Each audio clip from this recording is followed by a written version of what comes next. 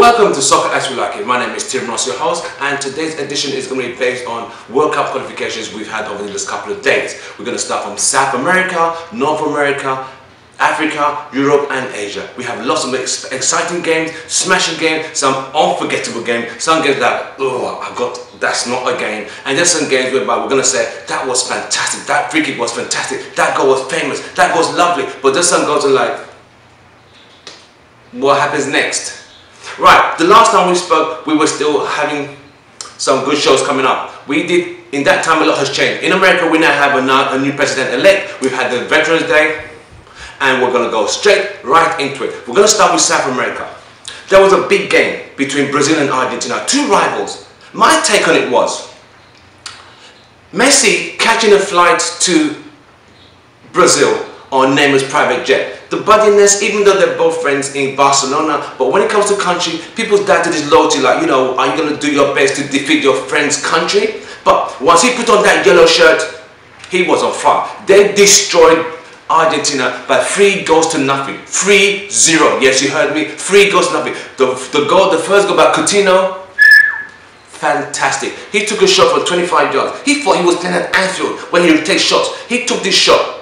The keeper never got to it. He wouldn't have got it. It was an angle 90-degree angle. The shot went out into the net, and unfortunately, Argentina never recovered. An Argentina team that had Messi, Di Maria, Higuain, Mascherano, Zabaleta. You don't expect to get fresh 3-0, do you? But this is the state of affairs in Argentina football now. It's not about Messi, it's about the whole team is dysfunctional at this current time. And Brazil destroyed them. 3 beautiful goals. Neymar's goal was beautiful. Coutinho's goal was fantastic. Polito's goal was just beautiful to watch. The Samba beat. They played that game in the ground where they got destroyed by Germany 7-1 in the last World Cup. So they were able to bury the ghost of that horrendous nation defeat that's never going to go away in the life history of Brazil football. But they were able to destroy Argentina in that game. So Argentina were destroyed 3-0 by Brazil, who are currently leading the group. Our second game is Uruguay against Ecuador. Ecuador are playing some good football, but a team which has players like Suarez and Diego Forlan, yes, Diego Forlan, he's still playing for Uruguay. They were able to beat Ecuador by 2 goals to 1. Even though that defeat, Ecuador are still third in the table. Colombia and Chile was a 0-0 draw. It was a very tight game, very cagey affair, but Chile were able to get the 1 point that was required for them to move further up the table. Argentina played the second game in the group 3 days later at home to Colombia. They were able to humble themselves by destroying Colombia by 3 goals to nothing. Messi scored if you haven't seen it, go and look at the goal. Messi's free kick was phenomenal. That was Messi. That was what we expected from him against Brazil, but he was nowhere to be found. He went missing. He went AWOL. He went MI. Missing in action. He went MIA. But Messi, he came back against Colombia and scored a beautiful free kick and led his team to a 3-0 victory over Colombia. But is that going to be enough? They're strong in the South American qualifications. Only the first 4 get automatic spot. Only the first 4. The 5th had to go into a playoff. Currently, Argentina are 6th at the moment. You have Brazil, Uruguay, Ecuador, Chile, then Argentina, who are 4 points behind the 4th spot. So, can they make the ground? Can you imagine a World Cup without Argentina? But we'll leave that alone. Chile's second game was against Uruguay. And boy did they turn up. They beat Uruguay by 3 goals to 1. Alexis Sanchez for Arsenal, he destroyed Uruguay. Uruguay didn't know what hit them. But that gave Chile the opportunity to climb up the table, and they are doing very well. Watch that group. That group is going to get very tight. Peru lost the home to Brazil to round out the results at the South American qualification. We're going to quickly go over to Asia, where Japan is leading. Japan beat Saudi Arabia by 2 goals to 1, topping that group. Also, Thailand played 2-2 with Australia. No one saw that coming. Everyone expected an away victory for Australia, but Thailand, that group in Asia, never underestimate the teams out there because they are so dangerous. China and Qatar was a 0-0 draw. But what I'm trying to say, in the Asian group, it's very tight. It's very tight. So watch that group, and we'll keep you posted at this end. When we come back, we're gonna take our first commercial break. When we come back, we're gonna go over the group the World Cup qualification group in Africa, the World Cup qualifications in North America and in Europe. Stay tuned. Soccer as we like it. We are right here. We're waiting for it when we come right back.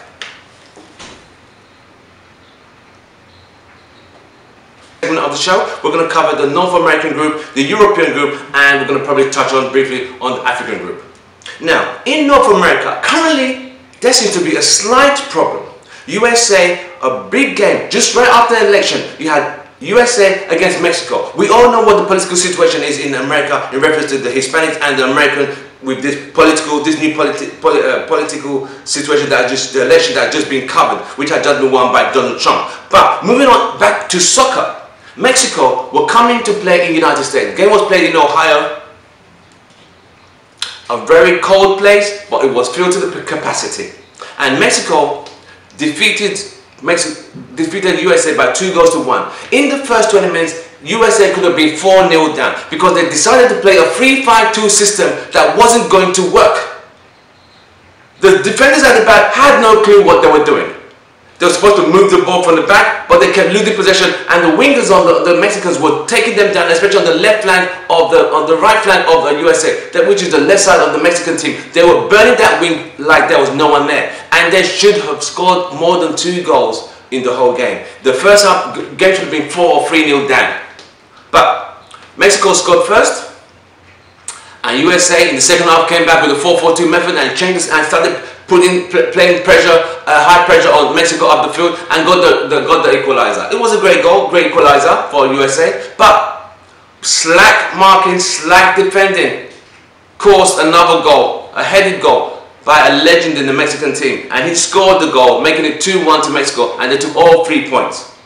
Earlier in the day, Trinidad played at home to Costa Rica. Costa Rica is another team which has players. The goalkeeper for Costa Rica is the goalkeeper for Real Madrid. Trinidad kept going forward and kept leaving the defenders open. And Costa Rica are so defensive, but they hit you on the break, there's no stopping them. They were able to beat Trinidad by 2-0 and took the 3 points. In the second game, which was free, because there were 3 games, there were 2 games within the space of 5 days.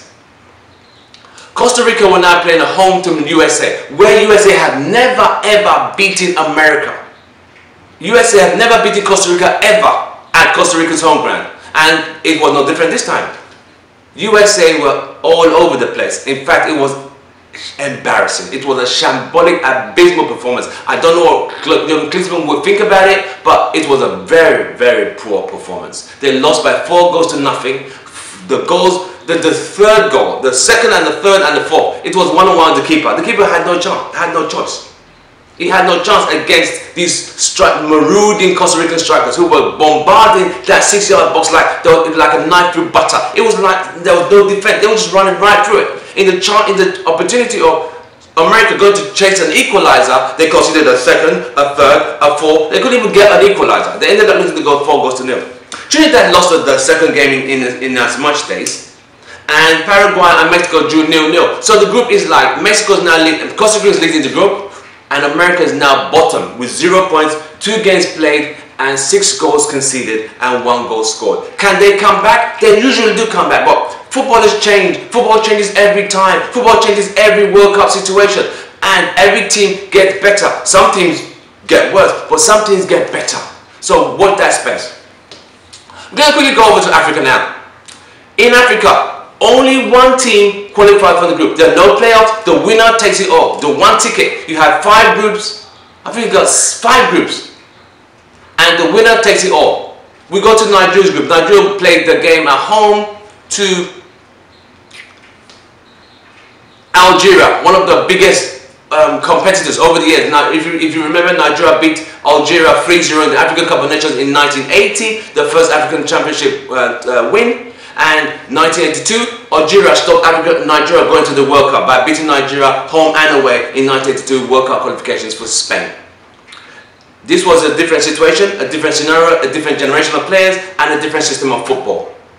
Nigeria was able to beat Algeria by 3-1, 2 goals from Moses, the Chelsea guy, that was a beautiful football from him, and Algeria never had a chance to come back into that game. That's Nigeria's second victory. The previous victory was a 2-1 victory away to Zambia.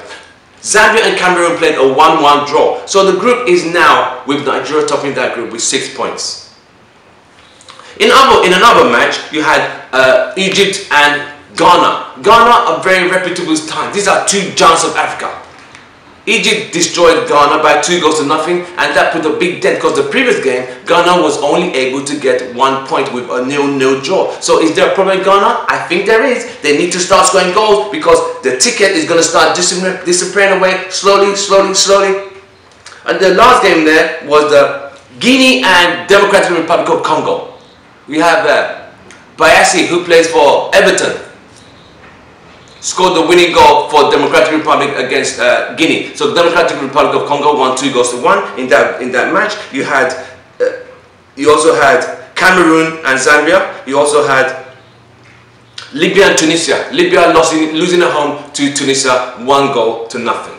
So that will conclude our African qualification group, and we will see you right after this commercial break. Soccer as we like it. Stay tuned. The final segment of Soccer as we like it. My name is Tim Russell, host, and we're going to cover the European qualifications in this segment. If we start with one of the cracking games, we had France against Sweden. We had France beating Sweden by 2-1. That is a very tight group. You have Sweden, you have France, you have Holland. 3 major World Cup players. For all of them to be in the same group, I think that's a bit harsh in reference to the FIFA ranking and the FIFA groupings. I think that's a very tough group. And I think it's only, the options there are, the winner takes all, and there's a playoff. That's the only option. But France, a beautiful goal for Pogba and Depay. A beautiful goal from Pogba was able to win the game for France when they defeated Sweden by 2-1. Northern Ireland beat Azerbaijan by 4-0. The game played at Windsor Park. It was an easy game for Northern Ireland. But is Azerbaijan, are you going to use them to measure your football? No. They are not exactly a football nation, but they're just making up the numbers. San Marino home to Germany. San Marino just making up numbers. 8 goals to Germany, no goals to San Marino. It was a training practice for Germany. 8 goals scored, no goals conceded. It was a training practice for Germany. Poor San Marino, I feel for you guys, but I ask, why can't FIFA just have a tournament for the teams who don't go anywhere into another small tournament and the best will come out and join the big boys? Because this is embarrassing. This is actually embarrassing. Playing San Marino, it is poor, but hey, people are going to use these teams to get points. England are home to Scotland. This used to be the old enemy. England and Scotland, they have history. But times have changed so far that Scotland are so bad defensively, the whole soccer federation is in a shambolic state. Scotland that produced players from the players, Kenny Dalglish, Graham Souness, Andy Gray, Alan Hansen, John Wall, the list was endless, Gordon McQueen, Joe Jordan. We don't have that caliber of players now. We don't have them. Gordon Strachan could tell you, when he played in the Scottish national team in the early 90s and the late 80s, they had quality. But today, Scotland, I don't know what's going on. They have no quality of players, and they're just, it's really bad. I don't think they're going to qualify for any major tournament for another 20 years. I'm seriously telling you this now. They are so poor. When they came to Wembley, when the Tartan army comes to Wembley, they come ready. This team turned up like they were coming to a party in their pink shirts like a bunch of daisies and donkeys. They were poor. They made England look like superstars. 3 goals, game done, goodbye and good night. We also had Austria at home. Austria very cheeky at home. But Ireland, under the leadership of Roy Keane and Martin O'Neill, got their team to get a 1-0 victory away in Austria, leading the group. And that's the same group with Wales. And Wales dropped another point. They drew 0-0. Played a 1-1 draw. You can't keep playing draws. You need to win. The last 2 games have all been draws. So they've dropped out of 9 points. They've only taken 3. And this group is getting tighter and tighter. So are Wales a flash in the pond? Are they a flash in the pan? Is this a one-off? Are this a one-hit wonder? Only time will tell. But I think Coleman is going to get these guys back into action. Croatia were able to beat Iceland 2-0. Iceland, a very great team. They destroyed England in the last European Championship. But Iceland, they tried. But Croatia are a very good team when it comes to technical football. Also, we had Portugal and Latvia, led by Cristiano Ronaldo. He scored 2 goals for Portugal, and he missed a penalty, missing his opportunity to get a hat-trick. He scored a fantastic scissors kick. Check that goal out. Beautiful goal for Cristiano Ronaldo and Portugal. But they still trail Switzerland by a point. Belgium beat Estonia 8-0 under the leadership of Thierry Henry and Martinez. But Lukaku was on form. But Estonia, can you measure your football brilliance by beating a team like Estonia? No. Estonia, not exactly a football nation, but hey, 8 goals. It adds to your goal difference. So here we go. Luxembourg losing at home to Holland. Another team like San Marino that are just there to make up numbers. Please, please, please, can we stop adding these teams that people just keep hating them? They've gotten better, but honestly, really, are they that good? They are that bad. They can't eat. Holland beat Luxembourg by 3-1, as we all know. Memphis Depay getting his first 2 goals in a long time. I think Memphis Depay is a very talented and skillful player, but I don't think he's been given a chance. And if you think back, if you're a Manchester United fan, we all know that LVG destroyed Memphis Depay's career, just like it destroyed Di Maria's career, just as it destroyed other players' careers in Manchester United. But can he come back from this? Those 2 goals were really good to bring his confidence back for him, and he needs to continue working on that. I always say, talented, gifted players don't just go bad overnight. So, if we look at it, Jose Mourinho needs to give the Memphis Depay, if this is my opinion, this is my show. He's a better player, more skillful, more technical than Lingard. He's more technical, more skillful than Ashley Young. But he's not getting time to play for Manchester United. I think Jose needs to give him more time and let the guy able to shine and show his talent.